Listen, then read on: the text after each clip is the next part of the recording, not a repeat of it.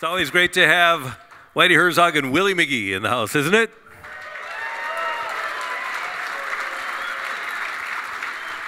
Whitey Herzog took over as the Cardinals manager on June 9th of 1980. A couple of months later, he went upstairs, became the general manager, and a couple of months after that, over the space of 2 days, traded for 2 Hall of Fame closers. I guess those 2 months as the manager told you something about your ball club, huh? Well, Randy, I had gone 3 times in a row to the playoffs in Kansas City. And at that time, we had a 5-game series with the Yankees all 3 years. And the winner of the 3 games, you know, would go to the World Series. Well, the first World Series, playoff, Mark Littell was pitching. The last in 9th in a tie ball game, and the first baseman, Chambliss, hit a home run. The second year, we had a 3-2 lead in the 9th in Kansas City. A couple of blue pits in there, and another blue pit, and we got beat 5-3. And then the third year, we got beaten in the 8th inning of the last game when Munson hit a home run. And I'll never forget the press saying to me, "How comes you brought in Bird?" And I said, "Because I didn't have Gossage." So here, in that winter meetings down in Dallas, 1980, one day you trade for Raleigh Fingers, the next day you trade for Bruce Sutter, and for 24 hours you had both of them. Yeah, I didn't know that I could get Sutter. I was talking to the general manager, Bob Kennedy, and Mr. Wrigley wanted to move him out of Chicago. So I got the guy from San Diego, and who I knew from the American League and knew him well. And I asked him after I had both of them. I said, he said, "Me and Sutter can pitch in the same bullpen." And I said, "Let me ask you something. 2 outs in the 9th inning, tie ball game, man on second. I want the hitter to hit a split finger instead of your slider, Raleigh. Would you get mad if I took you out?" And he said, "Oh, yeah." I said, "Well, then I want to trade your rear end tomorrow." That was it. Traded him to Milwaukee. And the Cardinals in 1981 had the best record in the division, but because of a strike in the split season, even though they had the best record, didn't make the playoffs. And then the next offseason, the Cardinals make the trade, Gary Templeton for Ozzie Smith, and Bob Sykes for Willie McGee. Did you have any idea?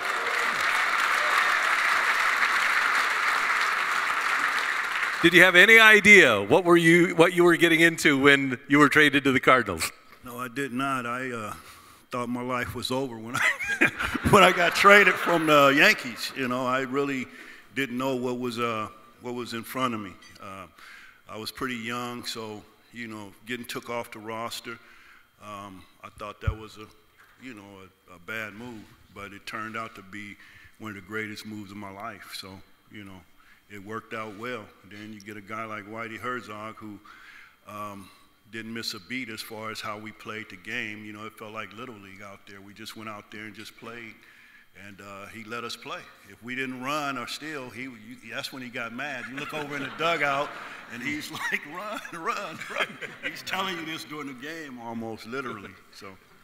And that was the great thing about Whitey Ball in the 80s, because you recognized the advantages of playing in that big ballpark would be to utilize all the speed that you had. Yeah, we kind of assembled the guys. We got Lonnie Smith, we got Willie McGee, we had Ozzie, we had Irv, we had Pendleton, we had Obie. Even Keith, I hope Keith remembers this, in '82, we'd have had 7 guys with over 20 stolen bases, but Keith got 19 going in July. He never sold it up. I was rooting for him, but he wouldn't run. He wouldn't get that spot. Willie McGee had one of the all-time great World Series games, Game 3 in Milwaukee in '82. What do you remember about that night? I remember that I didn't know what I was into, and that was a good thing, because after the series was over, that's when you start thinking. You go on trips, you go different places, and everybody's starting to recognize you, and it's like, whoa, okay, now I realize how big of a stage that was. But during the time we were playing in the series, we didn't have time to really see what was really happening around us.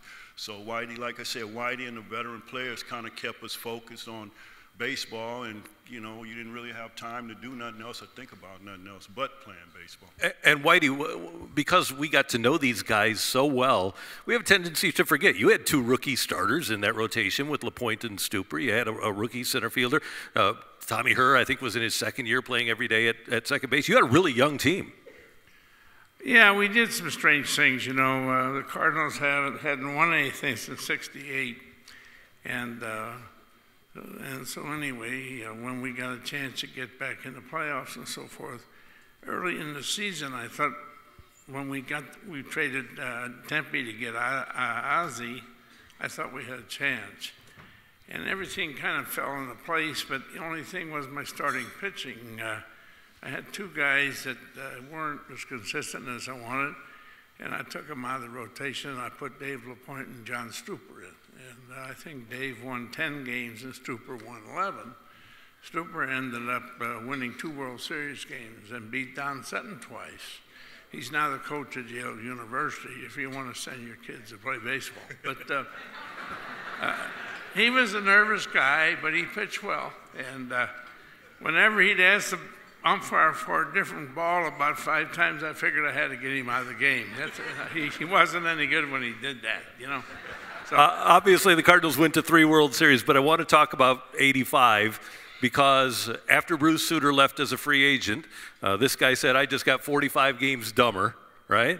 Right. And you put together the bullpen by committee, acquired Jack Clark, and that team, people were wondering if Whitey Herzog was going to get fired, if you can imagine that. And that team wound up, once Vince Coleman came up, taking off and winning 101 games and going to the World Series. yeah, that was a magical year. We had good starting pitching. We had lost Sutter to Atlanta.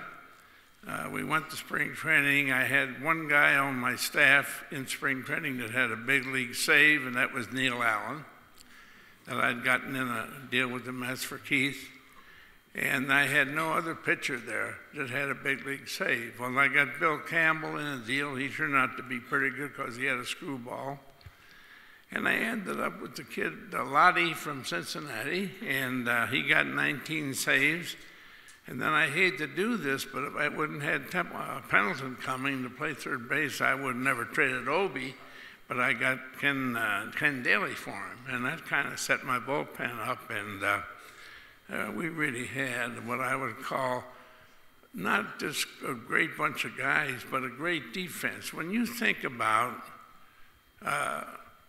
Porter catching and her Keith on first, and her on second, and Ozzie on short, and Obie or Pendleton, both Gold Glovers on third, and Willie in center.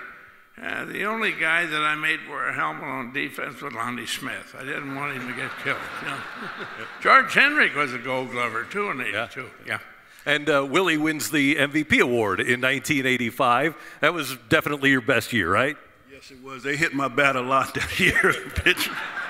But funny story about George. When we got to Busch Stadium, George called me over to right field. He took me down to the first base line in right field. And he said, I want you to come here. I want you to look out here. He said, I got from this line to right there. Anything else you got? So he had a 10-yard responsibility. He told me I had to rest. Last quick thing. And Whitey, you were in a lot of clubhouses. Willie, you were too. That team had a lot of fun in the clubhouse, on the field. That was a fun group.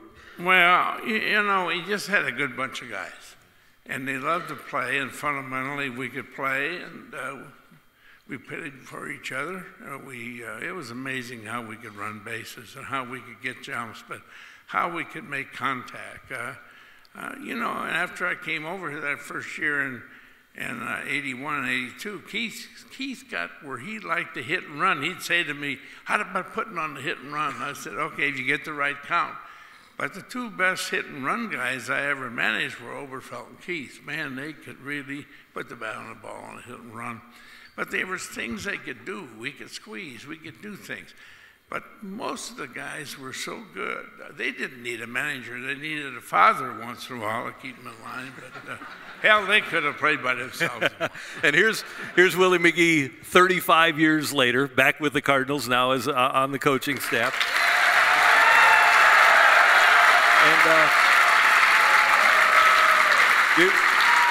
you really did. Willie, you grew up here, didn't you? In the 80s, you grew up here. Basically, I did. You know, but the thing is, we had a great bunch of veteran guys, and like I said, we had, you know, Whitey with his experience. Then I came up with a bunch of great veterans: Bobby Forrest, Keefe, Gene Tennis. Oh wow, I mean, just a number of guys. Bruce Suter, and you know, they would walk down back then. They would walk down up and down the dugout, and if you weren't paying attention, you would get caught because they'd come down and they'd ask you how many ounces. You know, just trying to make sure that you paying attention to the game. So that's how we learned how to play the game. You know, it's just to watch the game and get into the game and pull for the other players. And by doing that, it's weird because you feel like all that energy that you're pulling for that guy, that other guy, you feel it, you know, you feel it going into it to the point of where when you're winning and you're playing good, it feel like it's just a blanket over the whole field. You don't feel like it's one piece here, one piece there, one piece here, one piece there. Thanks for all the great memories in that decade. It was unbelievable, and we appreciate it. St. Louis still loves you guys.